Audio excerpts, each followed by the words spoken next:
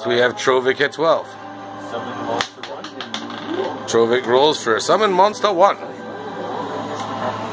With A 14 on Monster 1. Let's see. We got a whole bunch in the box here. Monster 1. Summon Monster 1 14. Oh, Lockerless. There you go. And then have the It's a Flublub. Summon the mighty Flublub. Oh wait, who's that beside?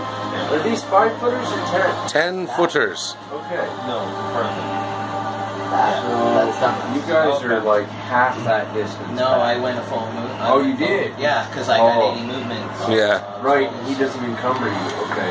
So how big are the squares? 10-foot squares. Okay, cool. My suggestion, just because I'm assuming he'll go that way, maybe support like right in the middle there. Eventually. Yeah. Okay, so next up will be Barask in 11. Barask. Barask. Barask. Barask Lambamba. His name is Dizzle.